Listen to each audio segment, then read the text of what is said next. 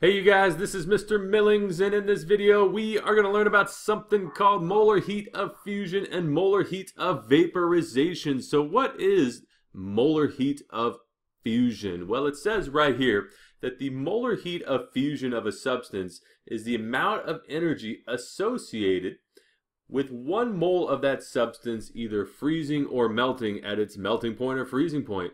And the molar heat of fusion for water is 6.02 kilojoules per mole. So what does this mean? Well, what this means and what this is telling us is that there's a certain amount of energy associated with substances changing state of matter as they go from solid to liquid or liquid to gas or gas to liquid and liquid back to solid. There is a certain amount of energy that is either released or absorbed during those changes in state of matter. And so if we take a look right here, let's suppose we have 1 mole of ice, that is 1 mole of water that is in the solid state, and this water is at its freezing point or melting point at 0 degrees Celsius. And what we want to do with this 1 mole of ice is we want to turn this into 1 mole of water, 1 mole of H2O liquid at the same temperature. So there's not going to be any sort of temperature change. However, what is happening here is that this ice is going to melt. It's going to change states of matter. And so there's a certain amount of energy that is associated with substances changing state of matter. So how much energy would this 1 mole of water of ice need to absorb in order to turn into this 1 mole of water over here, provided there is no temperature change? Well, that is what the molar heat of fusion tells us.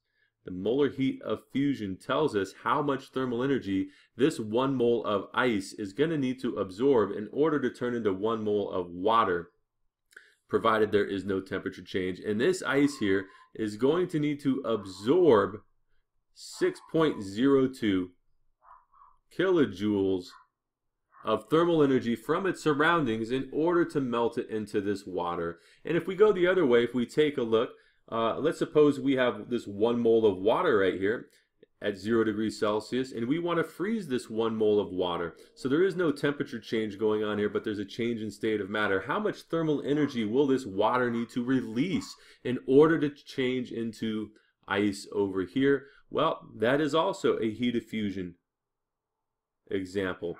This water right here will need to release 6.02 kilojoules for every 1 mole that we have of it in order to turn back into ice. Okay, so the molar heat of fusion is the amount of energy associated with 1 mole of that substance either freezing or melting at its melting point or freezing point.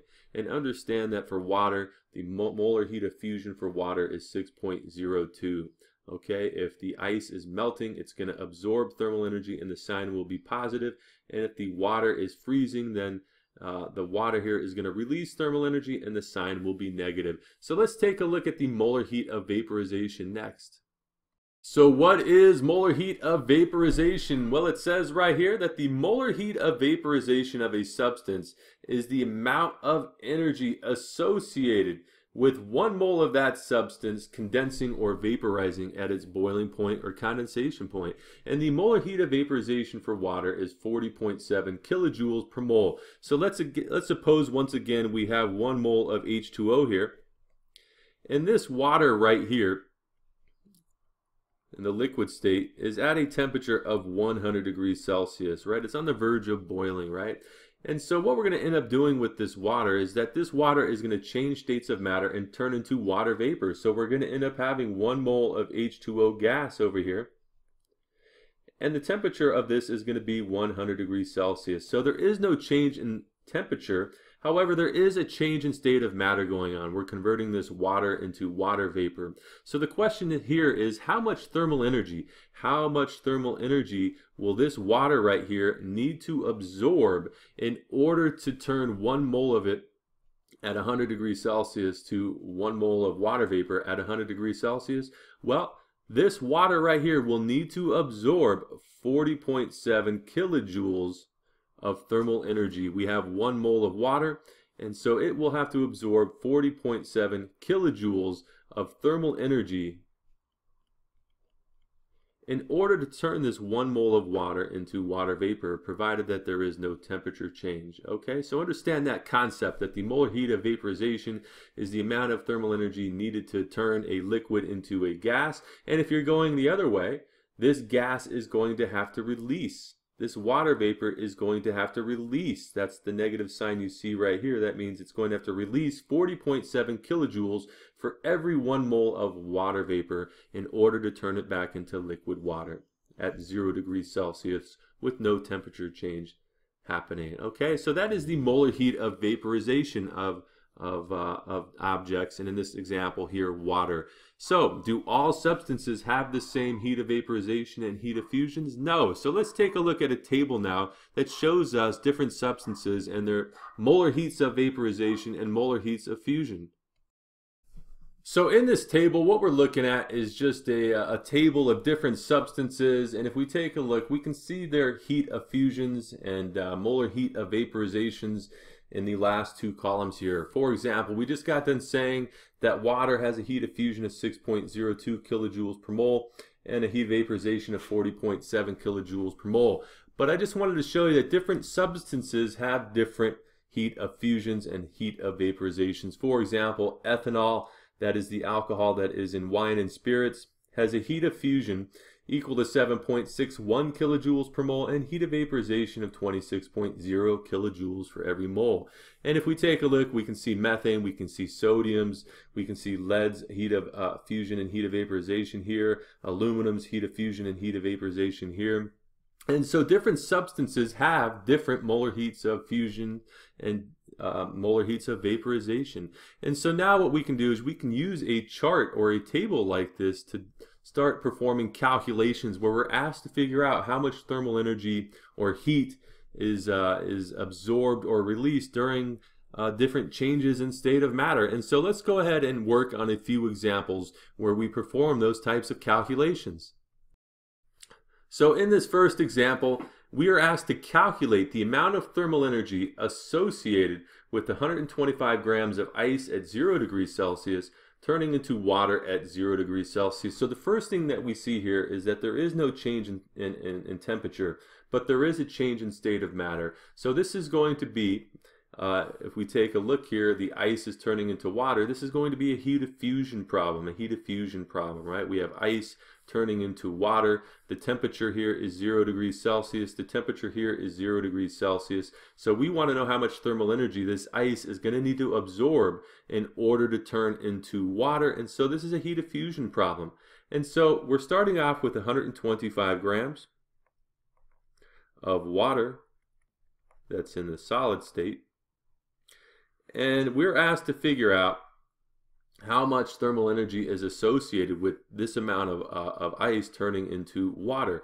And so what we first have to do is we have to convert the grams of water into moles of water. So we're going to go ahead and divide by the molar mass of water. And if you remember, the molar mass here is going to be 2.02 from the periodic table, and from here it's 16.00. And if you forgot how to calculate a molar mass, I recommend that you click that little card that just appeared in the top right corner and review how to calculate a molar mass. And so we know that there are 18.02 grams of water for every 1 mole of water.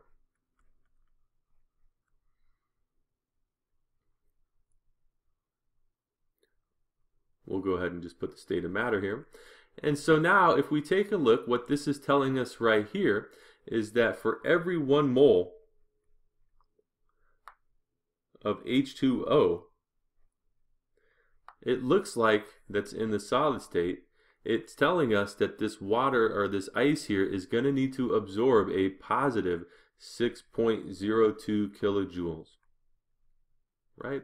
We'll keep the sign positive because the ice here is going to need to absorb thermal energy in order to melt. And so when we put this in our calculator, we will end up with 41.3 kilojoules, a positive 41.3 kilojoules. So how much thermal energy will this ice here, this 125 grams of ice need to absorb in order to melt it, provided there is no temperature change? Well, it looks like that ice is going to need to absorb 41.3 kilojoules of thermal energy. Let's take a look at another problem. In this second example, it says to calculate the amount of thermal energy associated with 255 grams of water vapor condensing at 100 degrees Celsius. So we have, if we read this, we have 255 grams of water vapor here, and this water vapor is at 100 degrees Celsius. And what's going to end up happening to this water vapor is that it's going to condense and turn back into liquid water. So we're going to have the same quantity. We're going to have 255 grams of this stuff. And the temperature is not going to change. It's going to stay 100 degrees Celsius. And what we want to know is how much thermal energy or how much heat is going to need to be released from this water vapor in order to turn it back into liquid water. And so this is going to be a heat of vaporization problem, So in this problem here, we're starting off with 255 grams of H2O. That is in the gaseous state.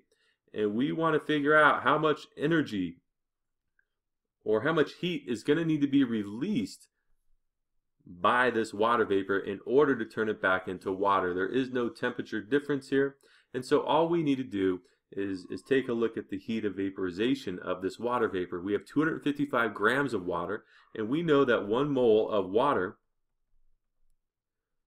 is going to be 18.02 grams of water. Right, this here is the molar mass of water. Molar mass of H2O from our periodic table is 18.02. And then what this is telling us, the heat of vaporization for water, is that for every 1 mole of water vapor turning into liquid water, it's going to have to release 40.7 kilojoules. So negative 40.7 kilojoules of energy need to be released. And so now we just take our calculator out and take 255 divided by 18.02 times negative 40.7. And we're going to end up with negative 575.9, or rounded to the 3 sig figs, this is going to be 576. Negative 576 kilojoules of thermal energy will need to be released by this 255 grams of water vapor in order for it to turn back into water. Let's take a look at another example. In this example here, it says to calculate the amount of thermal energy associated with 75 grams of water turning into ice at its freezing point. So we have 75 grams of water at its freezing point, which is 0 degrees Celsius, right? This water is going to freeze and turn into 75 grams of ice at 0 degrees Celsius, right? And so what we're asked to figure out here is how much thermal energy this water is going to need to release in order to turn into ice. And so this is a heat of fusion problem. And so if we take a look, we have 75 grams of H2O liquid. And the very first thing we're going to have to do with this is we're going to have to convert the grams of water to moles of water. We know 1 mole of H2O is 18.02 grams of H2O. We'll go ahead and put the state of matter here. And so if we take a look now, what this is telling us is that for every 1 mole of water, it's going to have to release 6.02 kilojoules of energy in order to turn it into ice. So negative 6.02 kilojoules. And so now we just take our calculator out. We'll take 75, we'll divide by 18.02, we'll multiply by negative 6.02, and we'll end up with negative 25.1, or negative 25 if we're using the correct number of significant figures, kilojoules. So it looks like this 75 grams of water is going to need to release 25 kilojoules of heat in order to turn it into ice, provided that the temperature stays the same. Let's take a look at one final example. In this last example, it says to calculate the amount of thermal energy associated with 85 grams of water turning into water vapor at its boiling point. So in this problem here, we have 85 grams of water, at its boiling point, which is 100 degrees Celsius, and this is going to turn into water vapor, right? So we're going to have 85 grams of water vapor at its boiling point. So there is no temperature change here. All that's happening is a change in state of matter. So this is going to be a heat of vaporization problem. And so we have 85 grams of water, liquid water. And first thing we're going to have to do is convert this into moles. Since we have the molar heat of vaporization right here, we have to convert the grams of water to moles. We know that 1 mole of H2O liquid has a mass of 18.02 grams.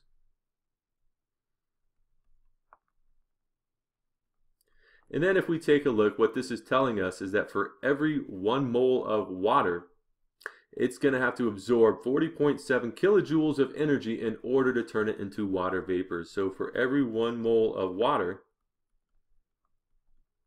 it will need to absorb, so we'll put a positive sign, 40.7 kilojoules of thermal energy. And so now we just take our calculator, we take 85 divided by 18.02 and multiply by 40.7, and we will end up with 192, a positive 192 kilojoules.